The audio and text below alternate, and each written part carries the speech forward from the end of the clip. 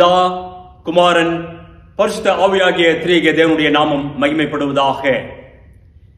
இந்த ஒரு புதிய மாதத்தை ஆண்டவர் நமக்கு கொடுத்து, இந்த ஆண்டின் கடைசி மாதத்திலே முதல் ஞாயிற்றுக்கிழமை நாளிலே ஆண்டவரை நாம் ஆராதிக்க ஆண்டவர் கொடுத்த இந்த வாய்ப்பிற்காக ஆண்டவரை நாம் ஸ்தோத்திரிப்போம். இந்த ஆராதனைக்கு வந்திருக்கிற உங்கள் ஒவ்வொருவரையும் திரியேக தேவனுடைய நாமத்தினாலே வாழ்த்தி வரவேற்கின்றேன். ஜெபம் செய்வோம். எங்கள் அன்பும் கிருபையும் இரக்கமும் உள்ள அன்பின் ஆண்டவரே, இந்த அருமையான இந்த ஒரு புதிய நாளுக்காக, புதிய மாதத்திற்காக, இந்த மாதத்தின் முதல் ஞாயிறு நாளுக்காக நன்றியோடு உம்மை நாங்கள் துதிக்கிறோம், உம்மை நாங்கள் வாழ்த்துகிறோம். கர்த்தாவே, இந்த நாளிலும் உம்மை நாங்கள் ஆராதிக்க, உம்மை துதிக்க நீர் எங்களுக்கு கொடுத்த இந்த வாய்ப்பிற்காக நன்றியோடு உம்மை நாங்கள் துதிக்கிறோம். இந்த ஆராதனையிலே கலந்து கொண்டிருக்கிற ஒவ்வொருவரையும் நீர் ஆசீர்வதிப்பீராக. கடந்த 11 மாதங்கள் நீர் எங்களை கர்த்தாவே ஆண்டவரே கண்மணியை போல நீர் எங்களை பாதுகாத்து, கடந்த நாட்கள் முழுவதும் நீர் எங்களை பாதுகாத்து, இப்பொழுது நீர் எங்களுக்கு கொடுத்திருக்கிற இந்த ஒரு புதிய மாதத்திற்காக நன்றியோடு நாங்கள் துதிக்கிறோம். இந்த புதிய மாதத்தின் நன்மைகள் ஆண்டவரே, புதிய மாதத்தின் கிருபைகள் எங்களுக்கு கொடுக்கப்பட்டு ஆண்டவரே கர்த்தாவே நாங்கள் அவைகளை பெற்று உம்மிலே மகிழ்ந்து நாங்கள் வாழ்வதற்கு நீர் எங்களுக்கு கிருபை கொடுக்கும்படியாக நாங்கள் ஜெபிக்கிறோம் சுவாமி. இப்பொழுதும் நாங்கள் பாட இருக்கிற பாடல்கள் ஆண்டவரே, நாங்கள் ஏறெடுக்க ஒவ்வொரு விண்ணப்பமும் ஆண்டவரே, நாங்கள் தியானிக்க இருக்கிற திருவார்த்தை ஒவ்வொன்றும் எங்களுடைய வாழ்க்கைக்கு, குறிப்பாக எங்களுடைய ஆவிக்குரிய வாழ்க்கையிலே பிரயோஜனம் உள்ளதாக காணப்பட்டு உம்மை மகிமைப்படுத்த நீர் எங்களுக்கு கிருபை பாராட்டும்படியாக நாங்கள் நேசிக்கும் அன்பராம் இயேசுவின் நாமத்தில் ஜெபிக்கிறோம் எங்கள் அன்பின் ஆண்டவரே, ஆமென். ஆராதனைக்கு ஆரம்பமாக பாமாலைகளிலே 15வது பாமாலையை நாம் பாடுவோம். அலங்கார வாசலாலே கோவிலுக்குள் போகிறேன், தெய்வ வீட்டின் நன்மையாலே ஆத்துமத்தில் பூரிப்பேன். இங்கே தெய்வ சமூகம் மெய் வெளிச்சம் பார்க்கவும், கர்த்தரே உமண்டை வந்த நடைக்கு வாருமே, நீரங்கும் போதனந்த இன்பத்தால் மகிழுவே, என்னுட இதயமும் தெய்வ ஸ்தலமாகவும்,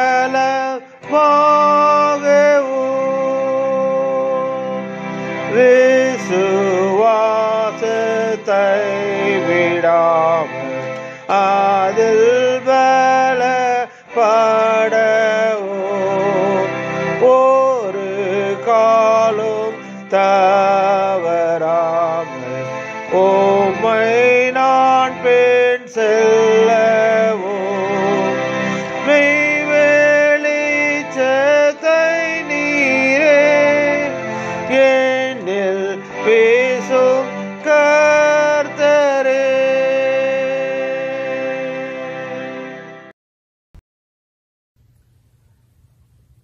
கர்த்தரின் வாசல்களில் நன்றி அறிதலோடும் அவர் பிரகாரங்களில் துதியோடும் பிரவேசியுங்கள்.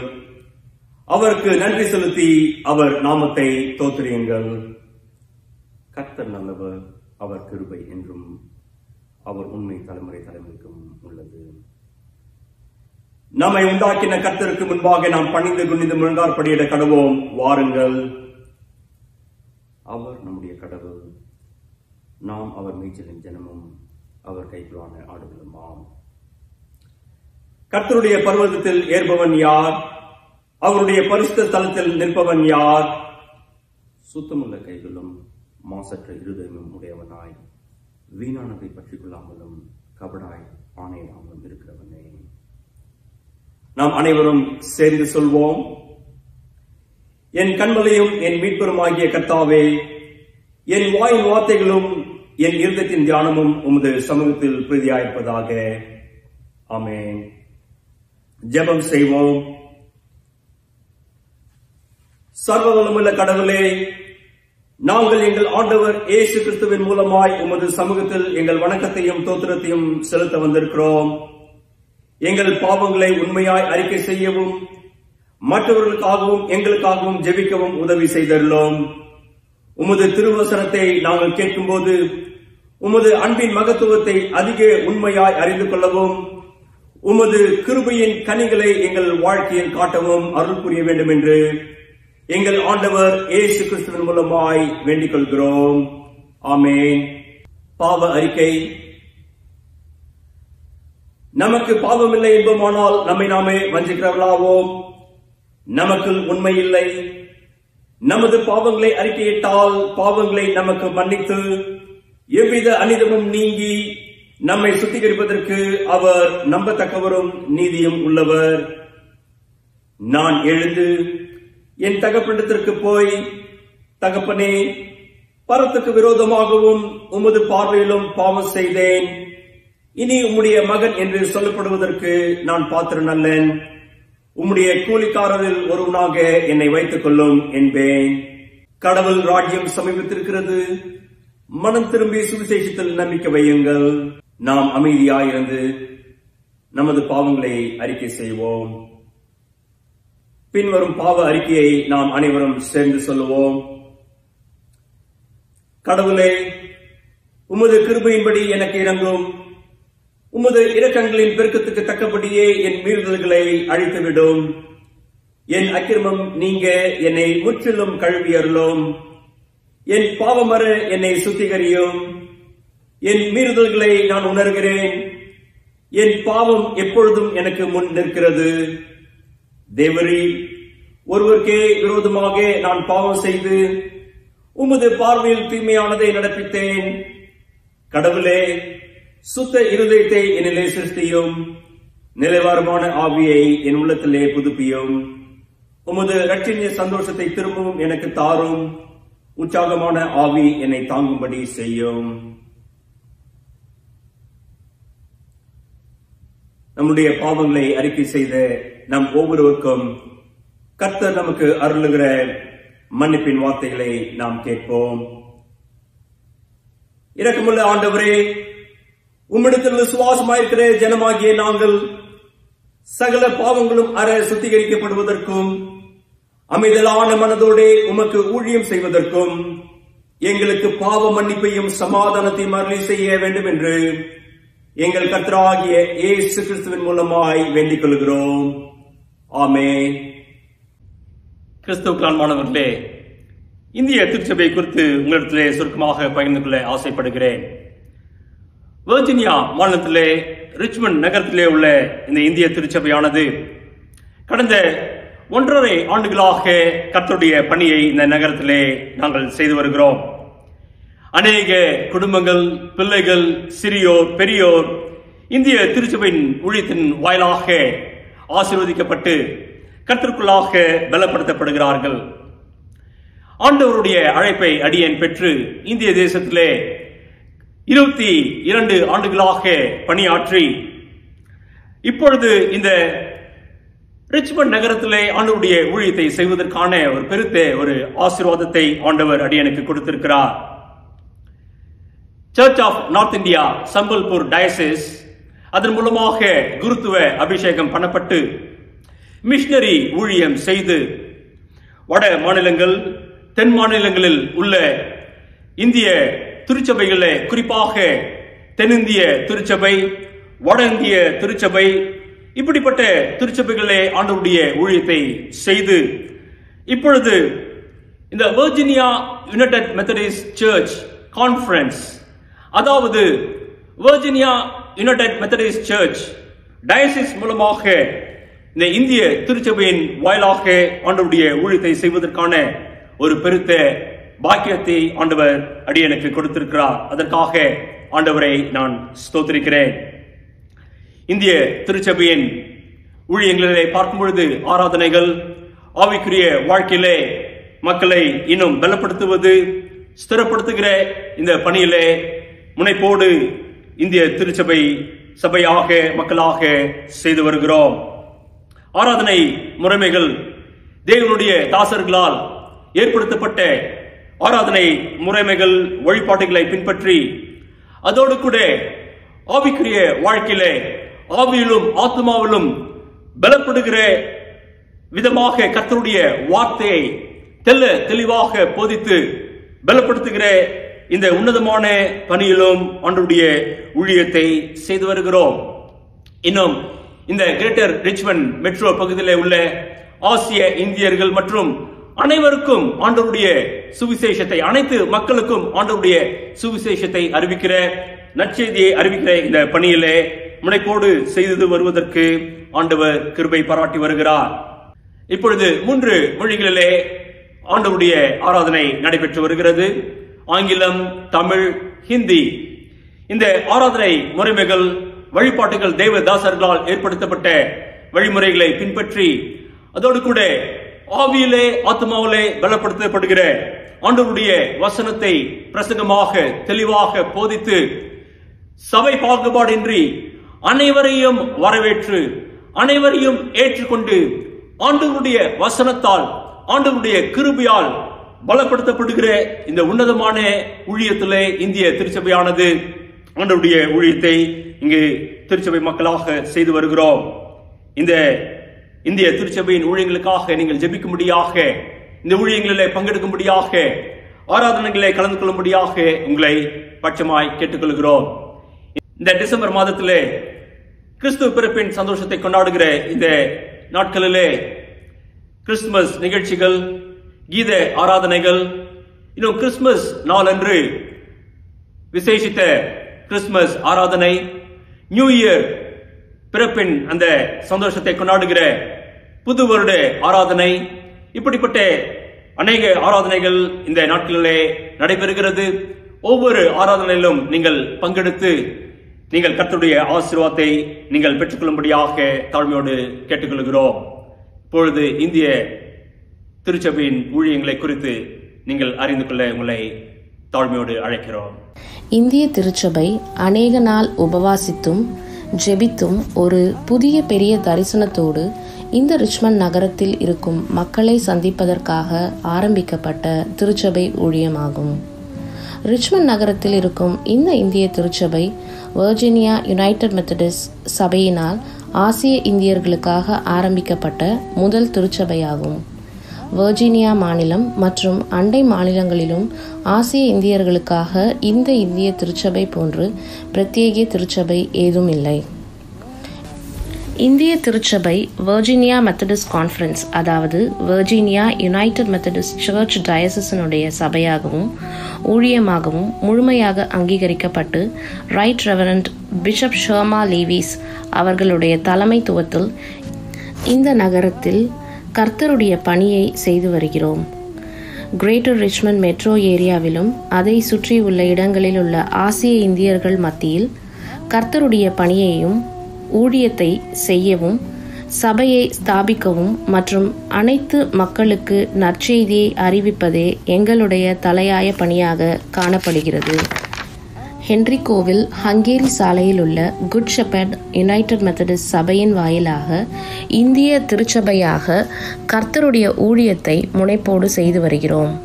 கடந்த வருடம் ஜூலை மாதம் தொடங்கி ஓராண்டு காலமாக கர்த்தருடைய பணியை செய்து வருகிறோம்.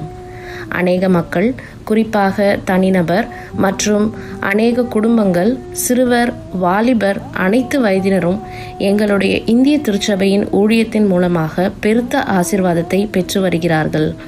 ஞாயிறு தோறும் நடக்கிற ஆராதனைகளை குறித்தும் மற்ற இந்திய திருச்சபை மூலமாக செய்யப்படுகிற ஊழியங்களை குறித்தும் திரைகளிலே காணப்படுகிற அந்த விவரங்களின் மூலமாக நீங்கள் அறிந்து கொள்ள உங்களை பட்சமாய் கேட்டுக்கொள்கிறேன். இந்த இந்திய திருச்சபையின் மூலமாக ரிச்மண்ட் நகரத்தில் உள்ள மக்கள் கர்த்தருடைய வசனத்தால் அனைவரும் பலப்படுத்தப்பட்டு திடப்படுத்தப்படுகிறார்கள். இந்திய திருச்சபையின் ஊழியங்களுக்காகவும் இதிலே ஜெபிக்கவும், ஊழியங்களில் பங்கேற்கவும், ஆராதனையில் கலந்து கொண்டு கர்த்தருடைய ஆசீர்வாதத்தை பெற்றுக்கொள்ளவும் உங்களை தாழ்மையோடு கேட்டுக்கொள்கிறேன். வர்ஜீனியா மாநிலம் ரிச்மண்ட் நகரத்தில் இருக்கும் இந்த இந்திய திருச்சபையின் ஊழியத்தை குறித்து உங்களுக்கு தெரிந்த அனைவரிடமும் பகிர்ந்து கொள்ள பட்சமாய் கேட்டுக்கொள்கிறேன். கர்த்தர் தாமே உங்கள் ஒவ்வொருவரையும் ஆசீர்வதிப்பாராக. இந்த நாளின் தியானத்திற்காக வாசிக்கும்படியாக தெரிந்து கொள்ளப்பட்ட திருமறை பகுதி மார்க்கு எழுதின சுவிசேஷம் 1 அதிகாரம் வசனங்கள் 1 முதல் 8 வரை. மார்க்கு எழுதின சுவிசேஷம் 1 அதிகாரம் வசனங்கள் 1 முதல் 8 வரை. தேவனுடைய குமாரனாகிய இயேசு கிறிஸ்துவனுடைய சுவிசேஷத்தின் ஆரம்பம். இதோ, நான் என் தூதனை உமக்கு முன்பாக அனுப்புகிறேன். அவன் உமக்கு முன்னே போய் உமக்கு வழியை ஆயத்தம் பண்ணுவான் என்றும், கர்த்தருக்கு வழியை ஆயத்தப்படுத்துங்கள், அவருக்கு பாதைகளை செவ்வை பண்ணுங்கள் என்று வனாந்தரத்திலே கூப்பிடுகிறவனுடைய சத்தம் உண்டாகும் என்றும் தீர்க்க தரிசன ஆகமங்களில் எழுதியிருக்கிற பிரகாரமாய் யோவான் வனாந்தரத்தில் ஞானஸ்நானம் கொடுத்து பாவ மன்னிப்புக்கென்று மனம் திரும்புதலுக்கேற்ற ஞானஸ்தானத்தை குறித்தும் பிரசங்கம் பண்ணி கொண்டிருந்தான். அப்பொழுது யூதேயா தேசத்தார் அனைவரும் எருசலேம் நகரத்தார் யாவரும் அவனிடத்திற்கு போய் தங்கள் பாவங்களை அறிக்கையிட்டு யோர்தான் நதியில் அவனால் ஞானஸ்நானம் பெற்றார்கள். யோவான் ஒட்டகமயிர் உடையை தரித்து தன் அறையில் வார்க்கற்றையை கட்டிக்கொண்டவனாயும் வெட்டுக்கிளியையும் காட்டுத்தேனையும் புசிக்கிறவனாயும் இருந்தான். அவன், என்னிலும் வல்லவர் ஒருவர் எனக்கு பின் வருகிறார், அவருடைய பாதரட்சைகளின் வாரை குனிந்து அவிழ்க்கிறதற்கும் நான் பாத்திரன் அல்ல. நான் ஜலத்தினால் உங்களுக்கு ஞானஸ்தானம் கொடுத்தேன், அவரோ பரிசுத்த ஆவியால் உங்களுக்கு ஞானஸ்தானம் கொடுப்பார் என்று பிரசங்கித்தான். வாசிக்கும்படியாக தெரிந்து கொள்ளப்பட்ட திருமறை பகுதி வாசித்தாயிற்று. தேவனே, உமக்கே தோத்திரம் உண்டாவதாக. ஆமேன். ஜெபம் செய்வோம். என் கண்மலையும் என் மீட்பருமாகிய கர்த்தாவே, என் வாயின் வார்த்தைகளும் எங்கள் அனைவரது இருதயத்தின் தியானமும் உமது சமூகத்தில் பிரீதியாயிருப்பதாக. ஆமென். ஒவ்வொரு ஆண்டும் வருவது போல இந்த ஆண்டும் பிறந்தது. இந்த 2020 ஆண்டிலே நாம் நினைத்திராத நிகழ்வுகள், நாம் ஈடு கொடுத்து அதோடு பயணிக்க இயலாத ஒரு சூழ்நிலைகள் இந்த ஆண்டிலே கடந்த 8 மாதங்களாக நாம் அதை எதிர்கொண்டு வாழ்ந்து வருகிறோம்.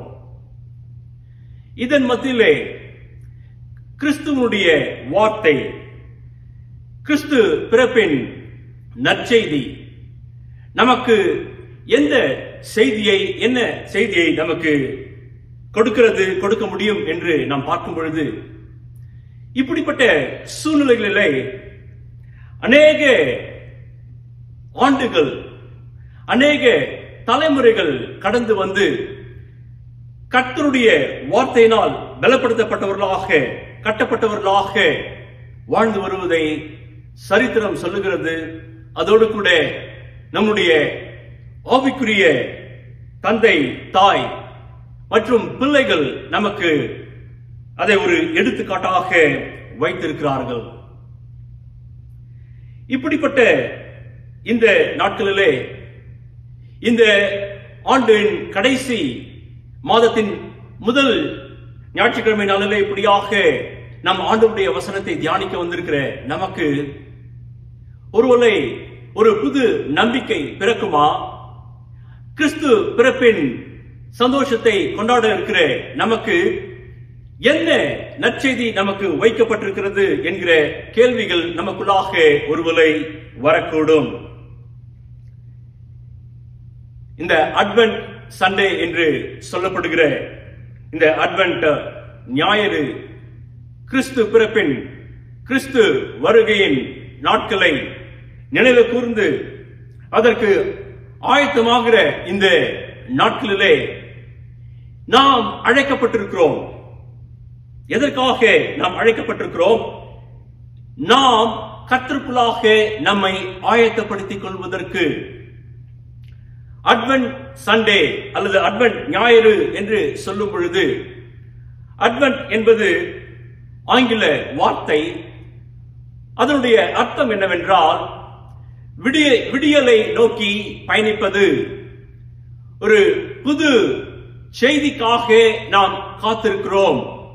ஒரு புதிய வாழ்க்கை, ஒரு புதிய நம்பிக்கை தருகிற அந்த விடியலை நோக்கி பயணிக்கிற இந்த பயணத்திலே நாம் நம்மை ஆயத்தப்படுத்திக் கொள்ள வேண்டும் என்பது தான் அந்த அட்வென்ட் என்று சொல்லப்படுகிற பதத்தின் அர்த்தமாய் காணப்படுகிறது.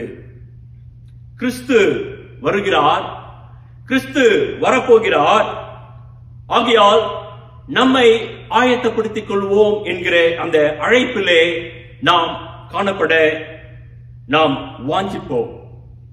அந்த வாஞ்சையை நாம் கர்த்தருடைய வார்த்தையின் மூலமாக நாம் பெற்றுக்கொள்ளுகிறோம். மார்க்கு எழுதின சுவிசேஷம் 1ஆம் அதிகாரத்தை நாம் வாசிக்க கேட்டோம். அந்த வசனங்களிலே நாம் பார்க்கும் பொழுது ஏசாயா தீர்க்கதரிசியினால் உரைக்கப்பட்ட அந்த தீர்க்கமான வார்த்தைகள், தீர்க்க வார்த்தைகள் இங்கு நிறைவேறுவதை நாம் பார்க்கிறோம். என்ன? மேசியா வரப்போகிறார், அவருக்காக நாம் வழியை ஆயத்தப்படுத்த வேண்டும். வழியை, கர்த்தருக்கு வழியை ஆயத்தப்படுத்துங்கள் என்று கர்த்தருடைய வார்த்தை இங்கு சொல்வதை நாம் பார்க்கிறோம். யார் அந்த மேசியா? அவர் ராஜாவாக அவர் வருகிறார். அவர் ராஜாவாக வருவது மாத்திரமல்ல, பிதாவுடைய நன்மைகளை அவர் இந்த மானிட குலத்திற்கு அவர் கொண்டு வருகிறார்.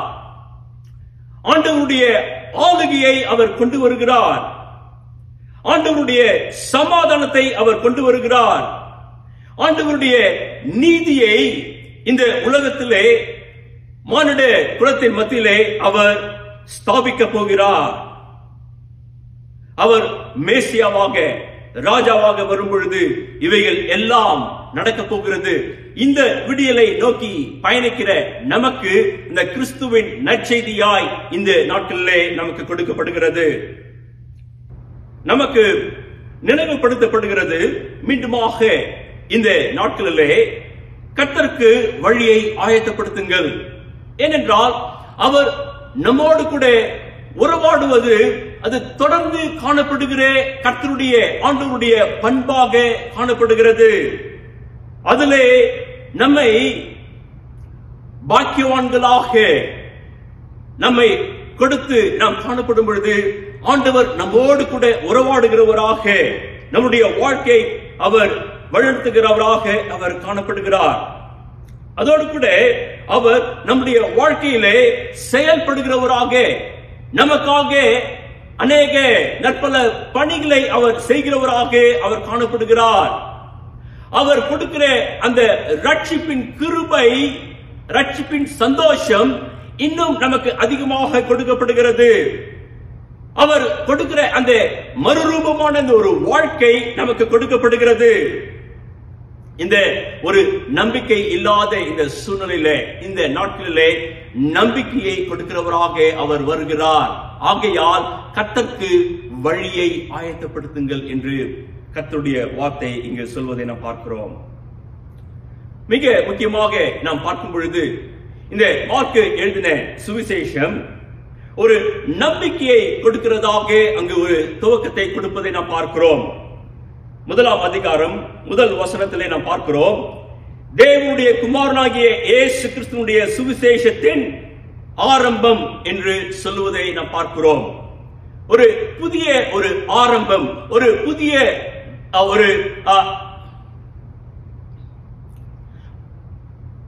ஒரு புதிய ஆரம்பம் இங்கு கொடுக்கப்படுகிறது. ஒரு புதிய விடியலை நோக்கி பயணிக்கிற அந்த ஒரு வாழ்க்கைக்கு நாம் அழைக்கப்படுகிறோம். அது இங்கே நாம் பார்க்கிறோம் கர்த்தருடைய வார்த்தையிலே தேவனுடைய குமாரனாகிய இயேசு கிறிஸ்துவினுடைய சுவிசேஷத்தின் ஆரம்பம் என்று இங்கு நாம் பார்க்கிறோம். கிரேக்க பாஷையிலே சுவிசேஷம் என்பதற்கு யுவாங்கிலியான் என்று சொல்லப்படுகிறது. யுவாங்கிலியான் என்பதற்கு நற்செய்தி அல்லது சுவிசேஷம் என்பது தான் அதனுடைய பொருள். அந்த கிரேக்க பதத்திலே நாம் அது பார்க்கும் பொழுது அதனுடைய பொருள் என்னவென்றால், இந்த படைகள், ராணுவ படைகள் அவர்கள் பெற்ற வெற்றியை குறிக்கிறது. அந்த யுவாங்கிலியான் என்று சொல்லப்படுகிற அந்த கிரேக்க பதத்திற்கு அதுதான் அர்த்தம். வெற்றி என்பது ஏதோ ஒரு சாதாரண போட்டியிலே பெற்ற வெற்றி அல்ல, அல்லது தேர்தலிலே பெற்ற வெற்றி அல்ல, தோல்வி அல்ல. இங்கு நாம் பார்க்கும் பொழுது அந்த ராணுவ படைகள் அவர்கள் போட்டியிட்டு பெற்ற வெற்றி தான் அதனுடைய அர்த்தமாகும். இன்னும் வெறும் ஒரு வேத பண்டிதர் இப்படியாக சொல்லுகிறார், அதை சரியாக இந்த யுவாங்கிலியான் என்று சொல்லப்படுகிற கிரேக்க பதத்தை நாம் அதை மொழிபெயர்க்க வேண்டும் என்றால் அதனுடைய அர்த்தம் என்னவென்றால், போர்க்களத்திலே போட்டியிட்டு போர் செய்து போரிலே கலந்து கொண்டு அதிலே வெற்றியை பெற்று கொண்டு வருகிற செய்தித்தான் நற்செய்தி என்று அதனுடைய பதம், அதனுடைய அந்த கிரேக்க பதத்தின் அர்த்தமாக அது காணப்படுகிறது. ஒருவனை போர்க்களத்திலே போரிட்டு பெற்ற வெற்றியை போல ஆண்டவராகிய குமாரனாகிய இயேசு கிறிஸ்து இங்கே காணப்படவில்லை. ஆனால் அவருடைய ராஜ்யமானது, அவருடைய அந்த மேசியாவாக, ராஜாவாக அவர் வந்தது இந்த ரோம சாம்ராஜ்யத்தை அவர் அதற்கு விரோதமாக போரிட்டு வெற்றி பெற்று நிலைநாட்டுவது என்பது அல்ல. அவர் சேவை செய்கிறவராக, அவர் தம்மை இந்த மனுக்குலத்திற்காக அர்ப்பணிக்கிறவராக, சிலுவை மரணத்தை அவர் ருசிக்கிறவராக அவர் கடந்து வருகிற ராஜாவாக, மேசியாவாக அவர் காணப்படுகிறார். பிதாவாகிய தேவன் தம்முடைய குமாரனை நாம் இப்பொழுது அல்லது நம்முடைய வாழ்க்கையிலே சென்று கொண்டிருக்கிற இந்த போராட்டங்கள், அநேக பிரச்சனைகள், அநேக மன பாரங்கள், மன வலிகள், இவைகள் எல்லாவற்றிலும் இருந்து நம்மை விடுவிக்க அவர் தம்முடைய அன்பையும் தம்முடைய மன்னிப்பையும் நம்மிலே கொடுத்து நம்மை ஒரு விடியலை நோக்கி பயணிக்கிற அந்த வாழ்க்கைக்கு, அந்த பயணத்திலே நம்மை எடுத்து செல்வதற்காக குமாரனாம் இயேசு கிறிஸ்து நமக்காக அனுப்பப்பட்டார். இதுதான் நமக்கு கொடுக்கப்படுகிற நற்செய்தி. என்ன அந்த நற்செய்தி? நாம் ஒரு புதிய விடியலை நோக்கி பயணிக்கிற அந்த பயணத்திலே கர்த்தரோடு கூட பயணிக்க நாம் அழைக்கப்படுகிறோம். கர்த்தருடைய வார்த்தை ஏசாயா தீர்க்கதரிசியினால் உரைக்கப்பட்ட வார்த்தை இங்கு நிறைவேறுவதை பார்க்கிறோம். தேவ ஜனங்கள் இப்படியாக ஒரு விடுதலை வேண்டும், இந்த விடியலை நோக்கி பயணிப்பதற்கு என்ன வழி, யார் இந்த செய்தியை கொண்டு வருவார்கள் என்று காத்திருந்த வேளையிலே யோவான் ஸ்நானகன் கர்த்தருக்கு வழியை ஆயத்தப்படுத்துங்கள் என்று சொல்லுகிற செய்தியை, இதோ நான் என் தூதனை உமக்கு முன்பாக அனுப்புகிறேன் என்கிற கர்த்தருடைய வார்த்தை நிறைவேறத்தக்கதாக அங்கு நற்செய்தியை எதிர்பார்த்து இருந்த அந்த மக்களுக்கு அவர் நற்செய்தியை எடுத்து செல்வதை நாம் பார்க்கிறோம். இந்த யோவான் ஸ்நானகன் இயேசுவினுடைய உடன்பிறவா சகோதரனாக அவர் காணப்பட்டு தீர்க்கதரிசியின் வார்த்தைகளை அவர் எடுத்து சென்று ஒரு தீர்க்கதரிசியை போல, ஒரு தீர்க்கதரிசியாக கர்த்தருக்கு, மேசியாவுக்கு, ராஜாவாக வருகிற இரட்சகராகிய இயேசு கிறிஸ்துவுக்கு வழியை ஆயத்தப்படுத்துங்கள் என்று சொல்வதை நாம் பார்க்கிறோம். யோவான் ஸ்நானகன் அவருடைய தோற்றம் ஒரு தனித்துவமாக காணப்பட்டது. அவருடைய உடை, அவருடைய அலங்காரங்கள் தனித்துவமாக காணப்பட்டது. அவர் சாப்பிட்ட உணவும் ஒரு தனித்துவமாக காணப்பட்டது. இப்படியாக தனித்துவமாக காணப்பட்ட யோவான் ஸ்நானகன் தேவனுடைய தீர்க்கதரிசியாகிய தேவ மனிதர். அவர் நற்செய்தியை கொண்டு வருகிறார். என்ன? நம்மிலே ஒரு புதிய ஒரு துவக்கம், புதிய வாழ்க்கை, ஒரு மாற்றம் காணப்பட போகிறது. நீங்கள் ஆயத்தப்படுங்கள், உங்களை ஆயத்தப்படுத்திக் கொள்ளுங்கள். அதற்காக கர்த்தருடைய வழியை நீங்கள் செவ்வைப்படுத்துங்கள், ஆயத்தப்படுத்துங்கள் என்று அவர் இங்கு சொல்வதை நாம் பார்க்கிறோம். ஒருவேளை அநேகருக்கு இது ஒரு அதிர்ச்சியாக காணப்பட்டிருக்க கூடும். இந்த யோவான் ஸ்நானகன் இயேசு கிறிஸ்துவனுடைய உடன்பிறவா சகோதரர், இப்படி இவர் கொண்டு வருகிற செய்தி யாரை பற்றி இவர் கொண்டு வருகிறார், யாரை பற்றி சொல்லுகிறார் என்கிற ஒரு பெரிய ஒரு அதிர்ச்சி அந்த மக்களுக்கு காணப்பட்டிருக்க கூடும். ஆனால் இப்படிப்பட்ட யோவான் ஸ்நானகனை ஆண்டவராகிய தேவன் ஒரு தீர்க்கதரிசியாக பயன்படுத்தி, அவருடைய தூதனாக பயன்படுத்தி நற்செய்தியை அங்கு கொண்டு வந்து தேவனுடைய ராஜ்யத்திற்கு அடுத்த பணியை செய்வதற்கு அவர் அங்கு தூதனாக அனுப்பப்படுவதை நாம் பார்க்கிறோம். வேதாகமத்திலே நாம் பார்க்கிறோம், எக்கால சத்தம் என்று சொல்லப்படுவதை அநேக இடங்களிலே நாம் வாசித்திருக்கிறோம். எக்காலத்திற்கு தாரை என்று சொல்லப்படுவதும் உண்டு. தாரை வாசிப்பது எக்கால சத்தம், ஆங்கிலத்திலே ட்ரம்பட் என்று சொல்லப்படுகிறது. அந்த எக்கால சத்தத்தை கேட்கும் பொழுது மக்கள் அறிந்து கொள்வார்கள், என்ன, நமக்கு ஒரு செய்தி இப்பொழுது சொல்ல போகிறார்கள். அந்த செய்தி நற்செய்தியாக இருக்கக்கூடும், அல்லது துர்ச்செய்தியாக கூட இருக்கக்கூடும் என்கிற அந்த ஒரு சிந்தனைக்குள்ளாக அவர்கள் காணப்படுவார்கள். அந்த எக்கால சத்தம் ஊதும் பொழுது, அவர்கள் அந்த சத்தத்தை கேட்கும் பொழுது அவர்கள் தங்களை ஆயத்தப்படுத்திக் கொள்வார்கள். பழைய ஏற்பாட்டு புஸ்தகத்திலே நாம் பார்க்கும் பொழுது தீர்க்கதரிசியின் வார்த்தைகள், தீர்க்கதரிசிகள் அநேக முறை அநேக இடங்களிலே அவர்களுடைய வார்த்தையானது, அவர்களுடைய தொனியானது எக்கால சத்தத்திற்கு ஒப்பிட்டு பேசப்படுகிறது. ஏன்? அவர்கள் தேவ ஜனத்திற்கு அவர்கள் ஒரு செய்தியை கொண்டு வருகிறார்கள், எச்சரிப்பை அவர்களுக்கு அறிவிக்கிறார்கள். இதோ இப்படிப்பட்ட காரியங்கள் நடக்கப் போகிறது, உங்களை நீங்கள் ஆயத்தப்படுத்திக் கொள்ளுங்கள், உங்களை நீங்கள் பரிசுத்தப்படுத்திக் கொள்ளுங்கள் என்கிற அவர்களுடைய சத்தம், அவருடைய வார்த்தை, கர்த்தருடைய தீர்க்கமான வார்த்தை அவர்கள் மூலமாக ஒரு எக்கால சத்தத்தை போல அங்கு தொனிப்பதை அல்லது சொல்லப்படுவதை, செய்தியை கொண்டு வருவதை நாம் பார்க்கிறோம். அவர்களுடைய வார்த்தையை கேட்கும் பொழுது ஜனங்களுக்குள்ளாக ஒரு கலக்கம், அல்லது இந்த செய்தியை நாம் கேட்டிருக்கிறோம், இதிலே நமக்கு ஒரு நம்பிக்கை, ஒரு மகிழ்ச்சி, ஒரு விடியலை நோக்கி செல்லுகிற இந்த பயணத்திலே நமக்கு ஒரு ஒளியை நாம் காண்கிறோம் என்கிற அப்படிப்பட்ட சிந்தனைகள், எண்ணங்கள் அவர்களுக்குள்ளாக வந்து ஒரு நம்பிக்கை அவர்களுக்குள்ளே பிறப்பதை நாம் பார்க்கிறோம். அந்த எக்கால சத்தம் ஊதும் பொழுது அதை கூர்ந்து கவனிக்கிறார்கள். தீர்க்கதரிசிகள் அவருடைய வார்த்தை எக்கால சத்தமாக வரும்பொழுது அதை கூர்ந்து கேட்கிறார்கள்.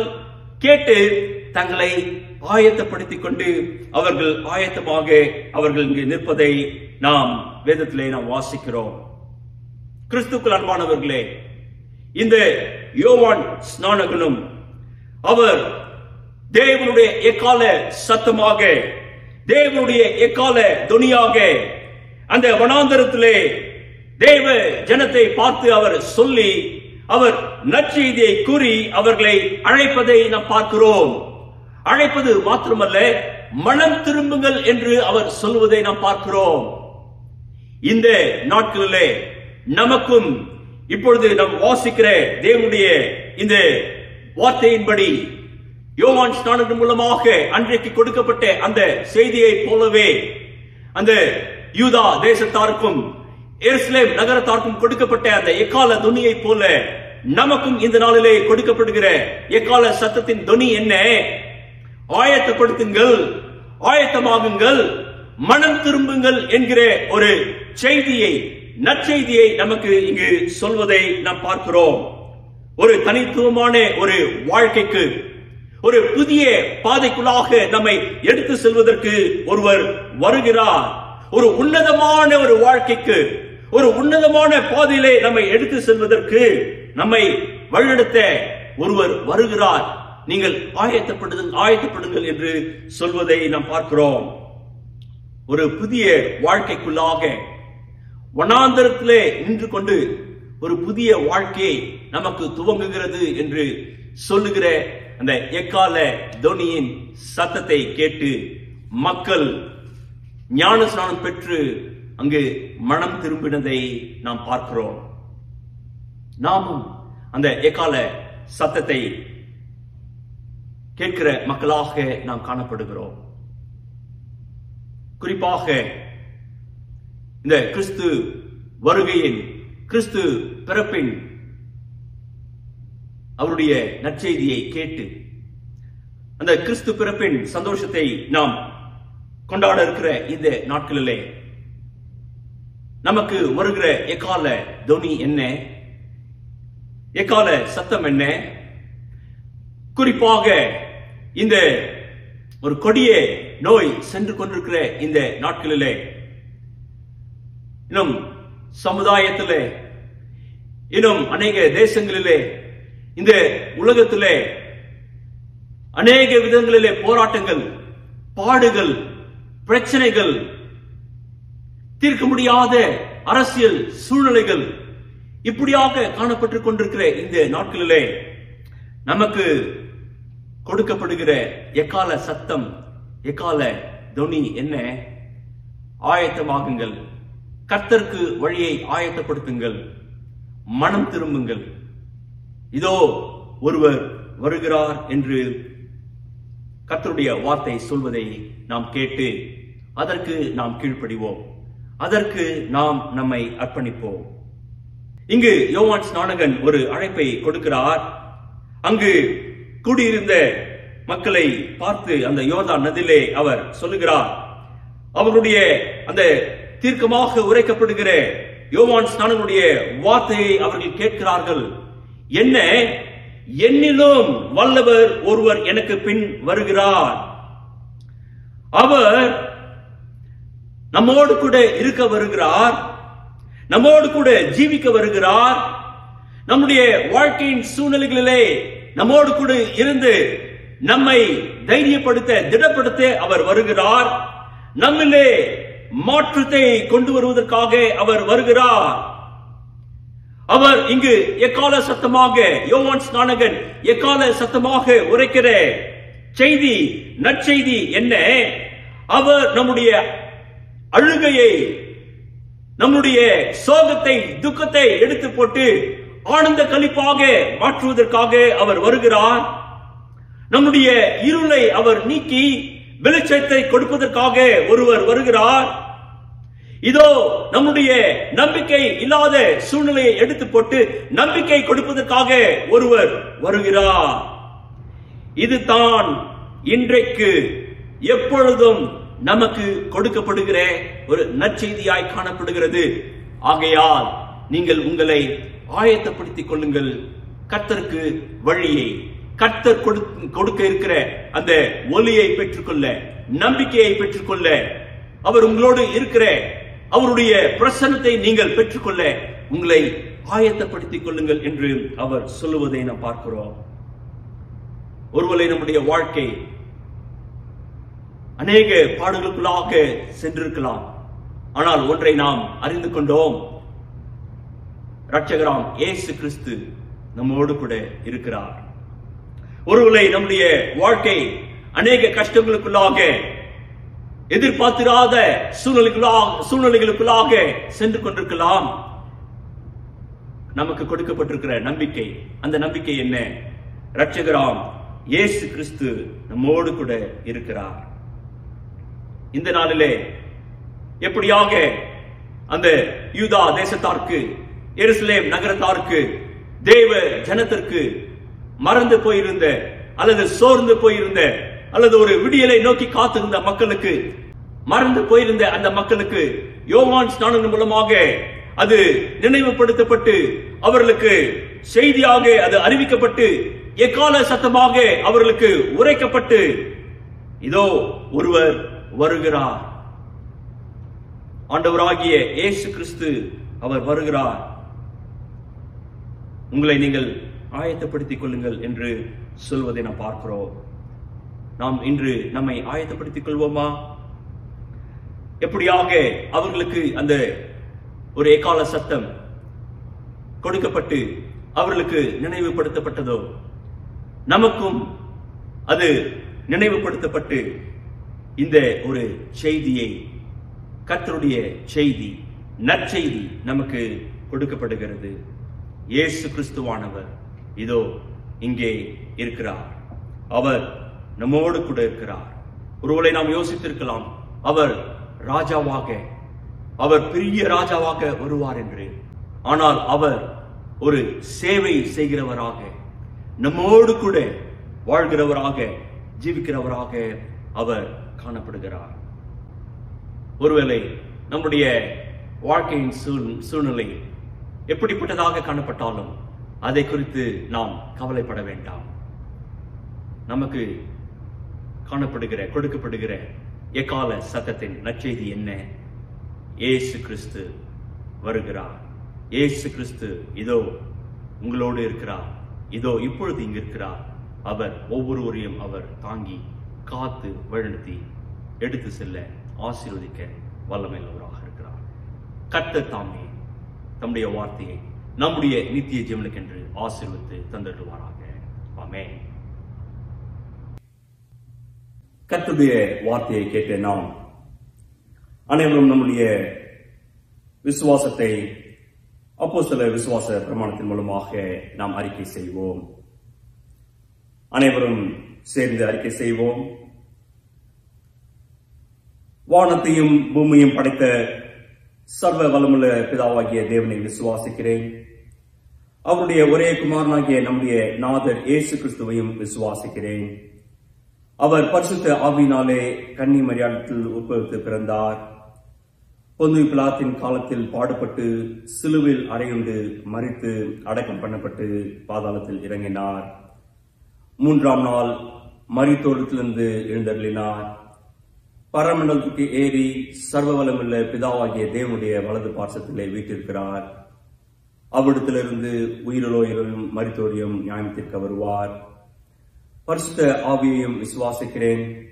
பொதுவாயிருக்கிற பரிசுத்த சபையும் பரிசுத்தவான்களுடைய ஐக்கியமும் பாவ மன்னிப்பும் சரீர உயிர்த்தெழுதலும் நித்திய ஜீவனும் உண்டென்று விசுவாசிக்கிறேன். ஆமென். எத்தனை நன்மைகள் எனக்கு செய்தீர், எப்படி நன்றி சொல்வேன் என்கிற பாடலை பாடும் பொழுது நம்மையும் நம்முடைய காணிக்கையும் கர்த்தர்க்கென்று நாம் அர்ப்பணிப்போம்.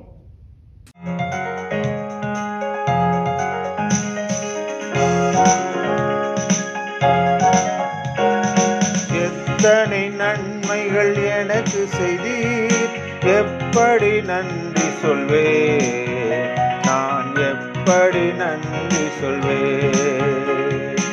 எத்தனை நன்மைகள் எனக்கு செய்தீர், எப்படி நன்றி சொல்வேன், நான் எப்படி நன்றி சொல்வேன். நன்றி ராஜா, நன்றி ராஜா, நன்றி ராஜா, இயேசு ராஜா, நன்றி ராஜா, நன்றி ராஜா, நன்றி ராஜா, இயேசு ராஜா. தாழ்மையில் இருந்தேன், தயவாய் நினைத்தீர், தேவனை உம்மை துதிப்பேன், தேவனை உம்மை துதிப்பேன். தாழ்மையில் இருந்தேன், தயவாய் நினைத்தீர், தேவனை உம்மை துதிப்பேன், தேவனை உம்மை துதிப்பேன். எத்தனை நன்மைகள் எனக்கு செய்தீர், எப்படி நன்றி சொல்வேன், நான் எப்படி நன்றி சொல்வேன். நன்றி ராஜா, நன்றி ராஜா, நன்றி ராஜா, இயேசு ராஜா, நன்றி ராஜா, நன்றி ராஜா, நன்றி ராஜா, இயேசு ராஜா. பலவீனன் என்று தள்ளிவிடாமல் பலத்தால் இடை கட்டி நீ, பலத்தால் இடை கட்டி நீ. பலவீனன் என்று தள்ளிவிடாமல் பலத்தால் இடை கட்டி நீ, பலத்தால் இடை கட்டி நீ. எத்தனை நன்மைகள் எனக்கு செய்தீர், எப்படி நன்றி சொல்வேன், எப்படி நன்றி சொல்வேன். நன்றி ராஜா, நன்றி ராஜா, நன்றி ராஜா, இயேசு ராஜா, நன்றி ராஜா, நன்றி ராஜா, நன்றி ராஜா, இயேசு ராஜா, நன்றி ராஜா, நன்றி ராஜா, நன்றி ராஜா, இயேசு ராஜா. ஜெபம் செய்வோம்.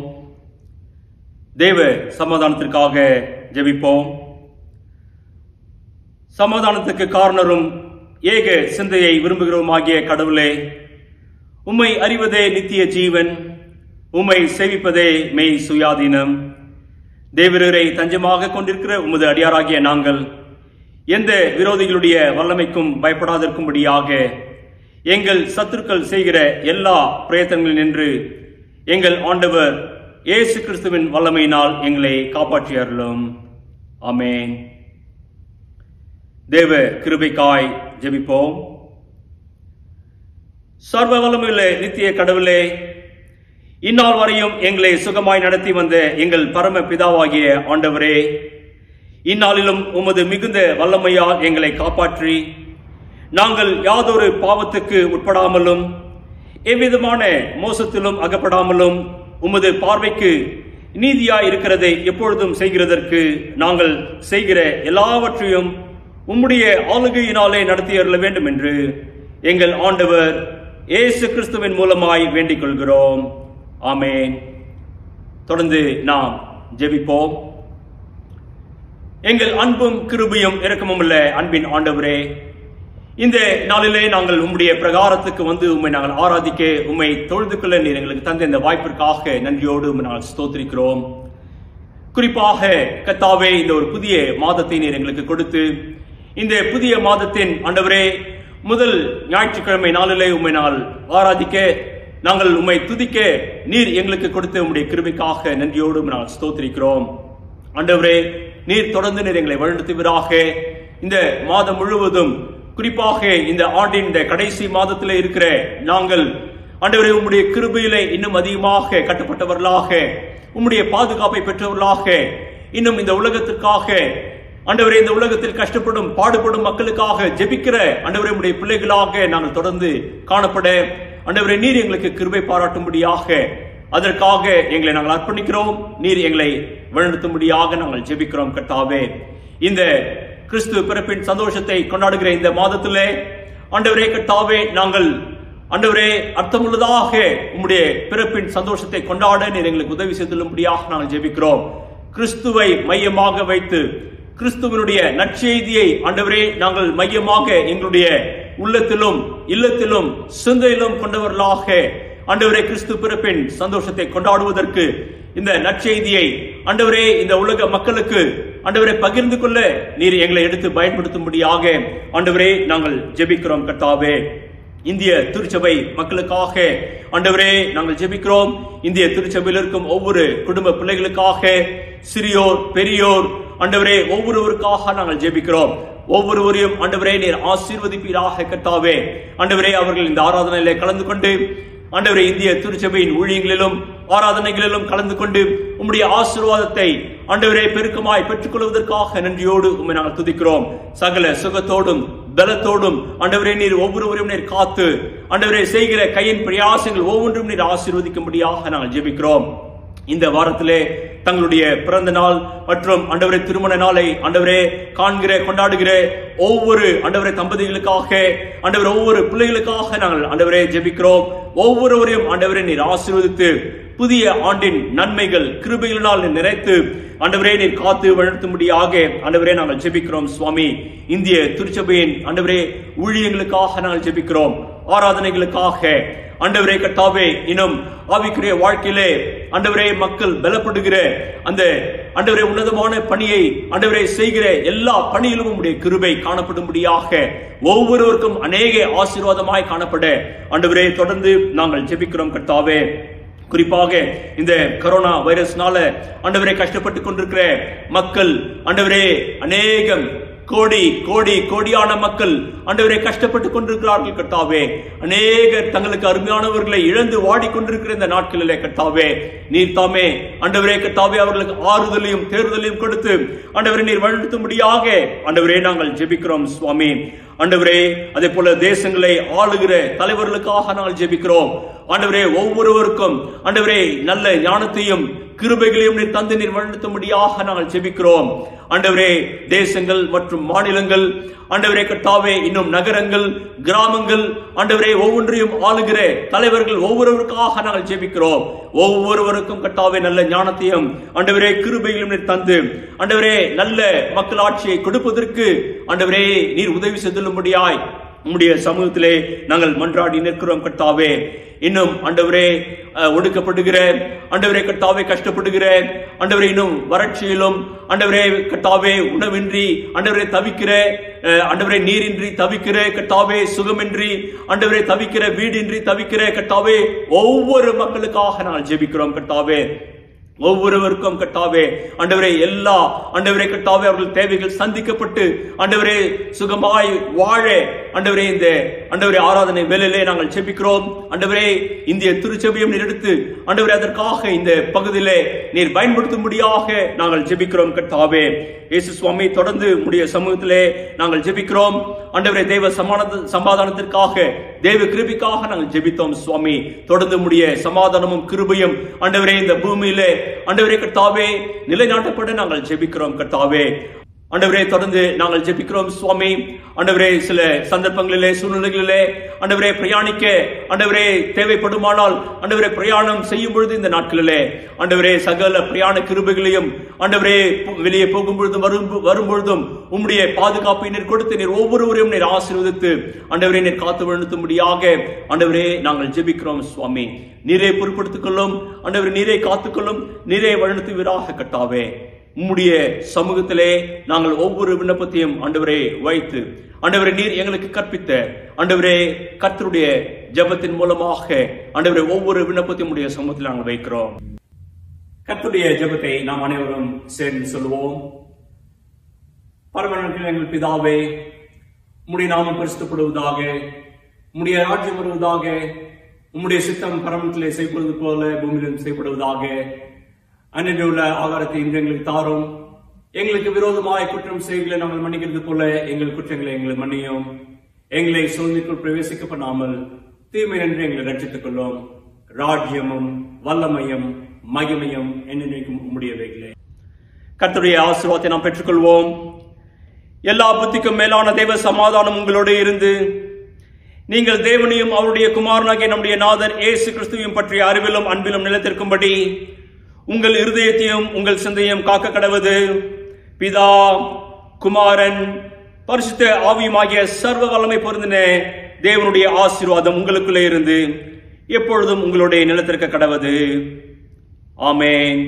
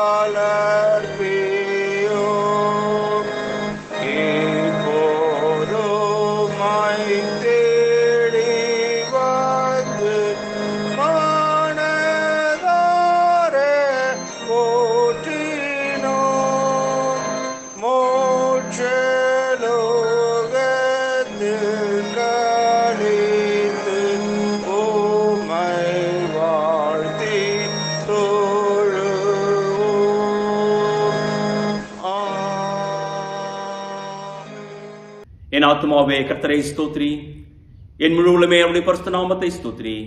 என் ஆத்துமாவே கர்த்தரை ஸ்தோத்ரி, அவர் செய்த சகல உபகாரங்களை மறவாதே. ஆமென். இந்த ஆராதனையிலே கலந்து கொண்ட உங்கள் ஒவ்வொருவரையும் கர்த்தர் ஆசீர்வதித்து காத்து வழிநடத்துவாராக. மீண்டுமாய் நாம் சந்திக்கும் வரை கர்த்தருடைய மாறாத பிரசன்னம், மாறாத கிருபை, அவருடைய பாதுகாப்பு உங்கள் ஒவ்வொருவரோடும் இருந்து உங்களை வழிநடத்துவதாக. சமாதானத்தோടെ போய் வர கடவோம் கர்த்தருடைய நாமத்தினாலே. ஆமென்.